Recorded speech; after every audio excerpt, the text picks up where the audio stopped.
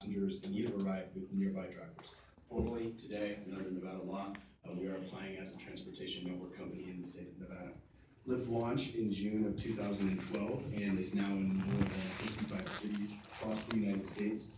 Lyft launched with a vision of making carpooling mainstream, of changing the way we use our automobiles and incentivizing people to fill up the empty seats in the car and share rides. In order to match drivers and riders, Lyft uses GPS location and third-party mapping software to create a match. All activity on the platform is logged, including trip information, driver and passenger performance and information, and it's all tracked to ensure safety of users at all times. Payment is completed using a third-party payment processor, using a credit card or debit card entered into the application. The payment experience is seamless and requires no exchange of cash. In terms of customer experience and what Nevadans will experience with Lyft, customers will be able to easily download the app onto their smartphone and then are able to request a ride with just the tap of the button. Once the customer requests a ride within the application, then it begins using GPS as well in order to create the match. At the moment that a driver and passenger are matched, then certain information is moved to the passenger so they know exactly who and where that person is going to be picking them up from. The customer will receive a photo of the car, the license plate information of the car that's coming to pick them up, a photo of the driver, as well as a map indicating what direction the driver is coming from. They also will see the driver ranking at that time. At that point, a friendly Lyft driver will come and pick up the passenger within a few minutes and take the passenger to their desired location. There is an anonymous voice and text connection at that moment if there's any conversation that has to occur between the driver and rider.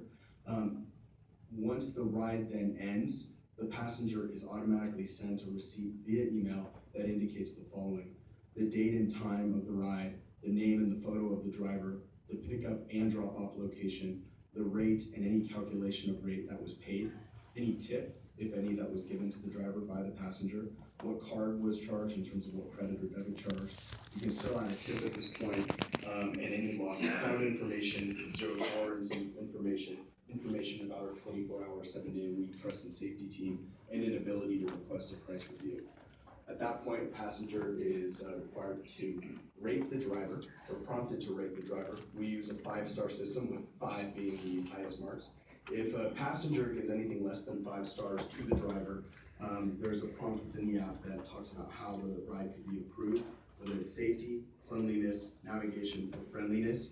And if a passenger or a driver ever get the other below 3 stars, they will never be matched again. In terms of drivers, Ms. Kelly K will be giving an in-depth sort of discussion about the onboarding process and what we do and how we are compliant with the NTA rules and AB 176. I just want to talk briefly before I finish about who are Lyft drivers. Lyft drivers are diverse. 32% of our drivers are women, 50% identifying themselves with minority groups. Lyft drivers are experienced. 92% of our drivers are at least 25 years old. Lyft drivers drive part-time. The vast majority drive for Lyft, and we hear from them. It is for their flexibility and to supplement their income. 96% of drivers either have full-time jobs, part-time jobs, are seeking employment, or are students. 78% of our drivers drive less than 15 hours a week, with over half driving for less than 5 hours a week. These are small business owners, teachers, people in creative professions, people from all walks of life. And here, they are Nevadans. They are local members of the community. And with that, I will just thank you and turn it over to Ms. King. Good morning, Commissioners. Ms. Babcock, thank you for your help so far. I'm here to actually walk you through the application information that's provided, as well as some additional compliance elements with regards to AB 176 and regulations that were passed on Friday. The application itself followed the outline of the emergency regulations and did not ask for a lot of detail as to how we were complying with individual sections of the law. So I think a lot of Ms. Rushkin's concerns will be answered through this process now. So I'll walk through those to make sure that we have the answers for you guys. If I miss anything, feel free to ask me. So I was going to start with section 19, and again, if this becomes too much for folks, we can skip over things, but I'll talk high level about things. So first is the submission of driver lists, is what I would like to call it. So I've submitted an initial list of drivers to the NTA with a cover email regarding compliance with AB 176, sections 29 and 31 with regards to the vehicles and the driver process for onboarding. I've also created a new sample compliance attestation to hand out to the commissioners that I would use in the future, that would be attached to each driver list that would be submitted, and also a sample of the driver list format for the commissioners to review as well, which will go through the running total of drivers that Lyft submits, the current list of drivers who meet the requirements of AB 176, a list of any changes to driver information. So should a driver move, should they have a new driver's license, should they change vehicles, would include any changes to that information in that report as well. And then finally, any off-boarded drivers to comply with the requirement to notify you within 10 days of any drivers that we've deactivated in the system. So that report I also have a sample of that I can circulate in paper format, and I don't know the process shows for that, or I'm more sure you do.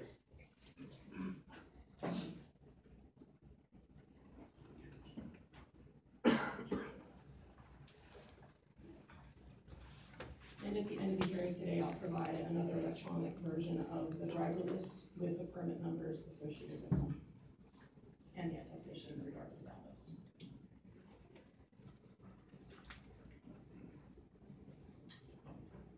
Copies of these been provided to Chairman McKay.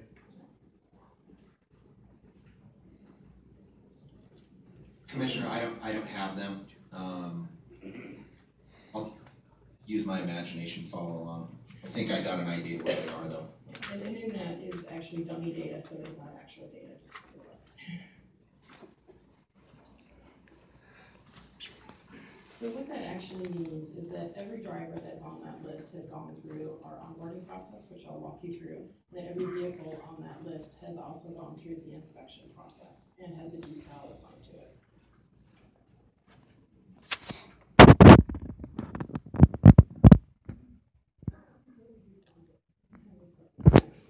So as part of the application process, I submitted screenshots that show the flow, the application flow of all of the drivers. So they can either do this online or through a mobile application. In the application process, we collect name, date of birth, address, social security number, driver's license number, and all the vehicle details, including the make, model, and year of the vehicle. All drivers on the Lyft platform must be over 23 years old. So though the law requires 19 years old in Nevada, our policy is 23 years old. The reference Ms. Rushby makes to 18 years old is with regards to passengers. We don't allow unaccompanied minors in our system, so our terms of use limits people who are passengers in our system to being over the age of 18. So drivers must be above 23. On average, as Mr. Burr said, our drivers are 25 years old. The vehicle age is also another item that's been brought up in the past. For Nevada, we've adopted a policy of a vehicle being no older than 8 years old. Currently, our policy in other states is actually 12 years, but we've decided to take a stricter stance here in Nevada and go with an 8-year limitation. Most of the vehicles that have been onboarded so far are younger than 5 years old, so that's again another policy we've just taken internally. In the event that a driver provides a driver's license that has only been issued for a year or less, we actually require the driver to provide us with an additional driver's license number from the previous state they were in. So if someone had moved, we want to make sure we get enough driving history. Based upon that information that's submitted, we run the first check, which is the motor vehicle records, or sorry, the driver records check. So that's through a company called American Driving Records. We submit them with all the personal information of the driver. They run a check based upon the driver's license numbers that were provided in the name, and they come back with the results for us. So we receive a motor vehicle records report that is uploaded into our system, and that is put into the driver's profile in our system, for lack of a better explanation. That's accessible all the time. I think in the staff report it said it was removed after 2 weeks. It's only the background check that's removed after 2 weeks, so I wanted to clarify that. So the driving records are actually there all the time. In addition, we receive an automatic feed that kind of breaks it into technology, for lack of a better term, that goes into a matrix that we have that covers all 50 states of the requirements with regards to what are disqualification items from a driving records perspective. So in the case of Nevada, it's looking for the incidents in the past 3 years. So 3 incidents in the past 3 years, or the single incident that might be a gross misdemeanor or a felony. So if any of those appear in the driver's record, they go through this matrix and the driver would be disqualified. What disqualification means is they'll receive a notice, an FCRA notice, Fair Credit Reporting Act notice, that we've taken adverse action based upon information that we pulled from American driving records. Then they're no longer eligible to continue through the process to become a Lyft driver. If they pass, they're actually set up with a mentor and an inspection time. So then they go to our facility here in Nevada, which is a currently temporary facility, to have their vehicles inspected. At the inspection facility, a Lyft employee is actually performing inspections. This employee has been trained to perform the inspections. They go through a training session with the driver on how to be a Lyft driver, about safety, about the rules that are particular to Nevada itself. So they actually sit down and get a training session. They go through the 19-point vehicle inspection. It's all done monitored through the application itself. So again, it's uploaded into the driver profile that the vehicle is through the inspection, pass the inspection. At that point, the Lyft employee or mentor will drive with the potential driver to ensure that they can use the navigation system, that they're safe drivers, that anything that has to be tested while the vehicle is in motion is being tested. If they get through that process and the vehicle and the driver both pass, we'll move on to the next phase, which is the background check process. In the background check process, we take the name and the social security number and the address, and we plug it into a company called Sterling Fact Check. Sterling Fact Check is a company that's been around since 1975. They've performed over 15 million background checks per year. They have 23,000 customers of their services right now. They're professional background check providers. They're also certified. Through Sterling, they actually go through multiple databases to determine whether or not a driver hits any of the criteria that are set forth in AB 176. So the database, first there's a social security number trace. So they take the social security number of the driver, they trace that through the system to determine any information, any addresses that are associated with that social security number. So that includes looking at magazine subscriptions, credit reports, any previously known addresses associated with that social security number. Based upon that, they create a list of the county databases that should be searched with regards to that driver. That's to look for criminal activity in places where that driver might come from.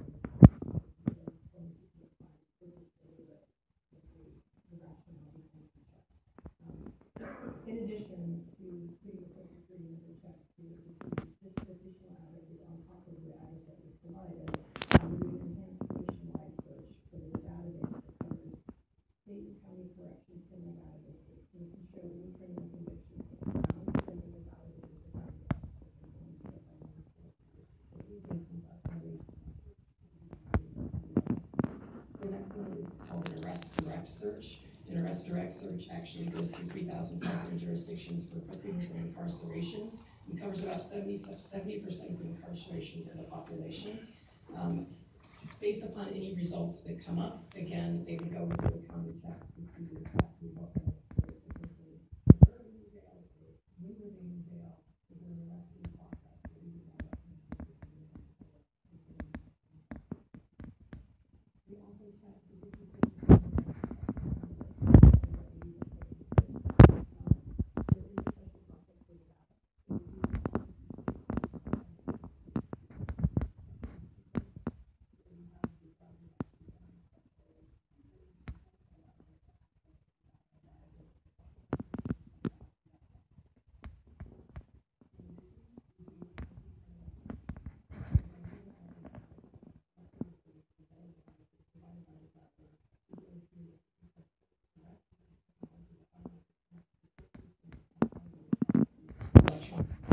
into the scoring system. Not every county has that. So in those counties where they don't have the direct connection through technology, there's actually court runners that go out, physical people go to the courthouses with the name and information of the driver and look for anything in the history of the past 7 years for that driver, even if it is a paper-based record. So that would be done on the county records, or those paper-based records. We also check in Nevada specifically for any criminal activity through the Nevada State database that's out there. And that's also so through all of those, and then you go back to the again, the very question is to go back to by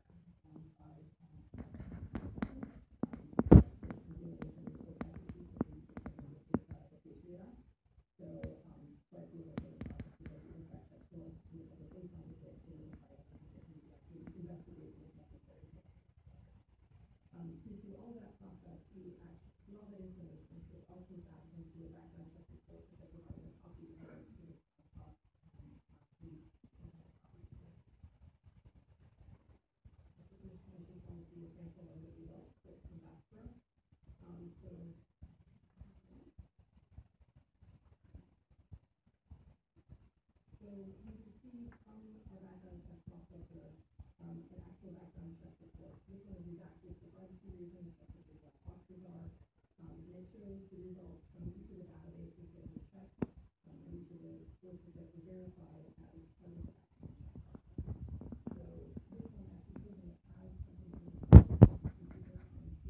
3, you'll see that this potential driver was actually arrested for a misdemeanor, but the case was closed and it was dismissed. So as a result, this driver wouldn't have hit any red flags in the system, but we would have received a notice from Sterling saying there is something on this record that you should look at. So then our trust and safety team is able to look at the information that comes back on the report and make a determination whether it's something that we should disqualify them for or not. And these reports are retained by the company. So we receive them and they stay in the system for 2 weeks while we're doing the disposition of an application, and then they're deleted automatically from our system. However, we have access for 7 years into the Sterling database to actually access them. So like logging into your online bank account, we have trust and safety team members who can log into the Sterling system with the driver's name and just pull up the actual one that we were provided, that they are required to store by law in their database, and we can pull it down and download it if we need to, just review it if we need to, or anything else. So that's always available to us, but for security reasons, we just don't want to keep live social security numbers in our system. Okay, and who reviews this background report upon receipt? It's the trust and safety team, or the compliance. Trust and safety or compliance. Okay, and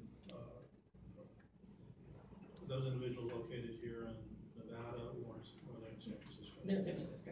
Okay. And in addition to that, we also have an automated process. So when the information comes through through an API, which is basically just the raw data of the background check, it gets fed into our system. We have a matrix, again, that takes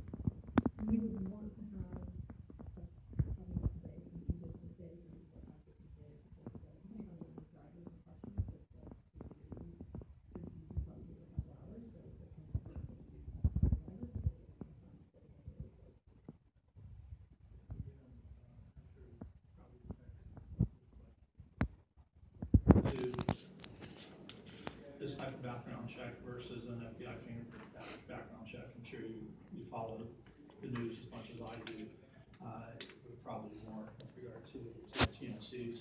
There's been a lot of criticism of TNC not utilizing a fingerprint-based system. I believe the district attorney in Los Angeles County is actively pursuing it. I think there's a new TV show coming out this fall on criminal investigation. I think their first episode is on this very subject matter, where basically they've had a number of let's say their drivers who would not comport or pass a fingerprint-based system went through a TNC system and passed without question. So again, given that knowledge, why is there other TNC so opposed to a fingerprint-based system? Again, whoever would like to answer that question. Yeah. So I think there's a couple things. So Sterling Backcheck, the company that we use, actually does both fingerprint-based checks and the social security number-based checks. And we've worked with their compliance team to see what the best solution is, and they highly recommend the name-based social security number-based check. And they do so for a couple of reasons. Number one is the accuracy of the data that's provided. So because these are considered FCRA checks, there's actually a due process that's built into them. So they're paid to be accurate, basically, versus the FBI databases, which are voluntary for people to input information into. They're actually not fully dispositioned in all cases, so people could be disqualified based upon information that isn't complete or accurate. They're also not timely, so those are 6 or 7 months behind in a lot of cases from a fingerprinting perspective. Whereas these databases are real time, and the checks that are being done are real time and up to date. So if I committed a crime last week, it's more likely to be found in this type of background check than a fingerprint-based background check. But my question is, one shouldn't necessarily preclude the use of the other. I think you have to acknowledge that there are some holes in this type of system that are captured by a fingerprint-based system. That's basically false identity, utilizing the identity of somebody else, which is captured and clearly remedied by a fingerprint system. So again, just because you want to preclude you from using the other. And again, I'm just wondering why that type of business.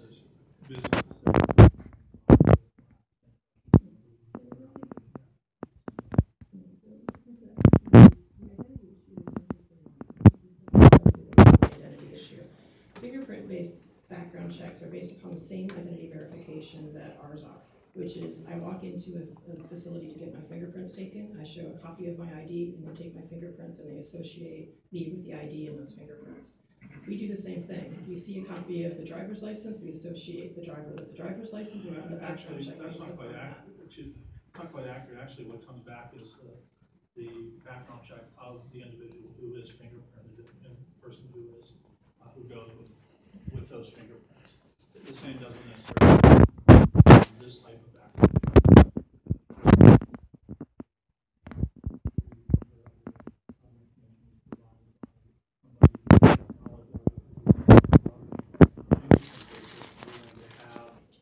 Fingerprints that come back of that individual. I mean, again, I'm not saying that that one system needs to be used to the exclusion of the other, but I think as a business decision, why don't you utilize both processes? We're currently not authorized to do the fingerprint-based checks, which is another issue that we find. So you have to have specific regulatory authorization to perform the fingerprint-based background checks. We don't have that. We could help with that. So that's one of the reasons I have that we just haven't been able to. That's a very easy hurdle to overcome. I'm happy to work with you on that.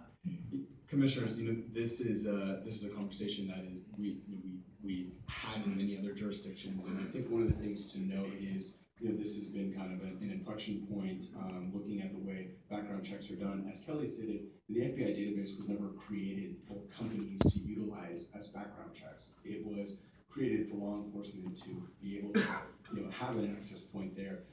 As Kelly stated, it is a contributory database, and many states have reported themselves essentially saying they don't do a very good job of reporting information to that database. We've listened to a lot of the voices, aside from the experts who told us why we should be utilizing our system. We listened to some of the voices affected by that lack of, the lack of final dispositions, and such as the National Employment Law Project, who stated approximately 600,000 job applicants each year are affected by the FBI, incomplete FBI data. Those are people who wrongfully didn't have an economic opportunity because there was reports in the FBI database that didn't accurately reflect the disposition of their case. As we're making business decisions and moving, we want to make sure we owe it to the customers, to the drivers, everyone involved, that we're making decisions on the most up-to-date and final disposition information that there is. This has become the national standard in terms of transportation network companies. I believe as of today, to the 27 or 28 states have adopted statewide TNC comprehensive laws that move forward the same background check as in AB 176. And I believe it's something like maybe 55 or 60 cities that also have regulations along the same line. Thank you. So after they make it through the process. Commissioner Sackline? Yes. Oh, I'm sorry. This is Andy McKay for the record. I just had a question, and it'll be proper to Uber as well. When you do the backgrounds on the drivers, well, I should say just as a whole. Obviously, you do the vehicle inspection and the training to make sure he or she's capable of driving for you. Do you have an idea in terms of percentage that attempt to want to drive for Lyft and then don't make it through it due to either a background issue relative to the criminal end and or when they meet with a mentor and so on and so forth? And I'll ask that same question for Uber. Sure. Currently for Nevada, we've actually been tracking this, and the team on the ground here tells me that 1 in 5 make it through the process. 1 in 5. So we're being pretty discriminating. The ones that are excluded, again, I trust that you have looked at the report and see why they are in fact excluded. Give us kind of a general idea as to what is kicking them out. Is it more of a driving record or is it a criminal history? My understanding is it's always generally been based on driving record. I think that's what dings the most people, although I don't have any hard information to back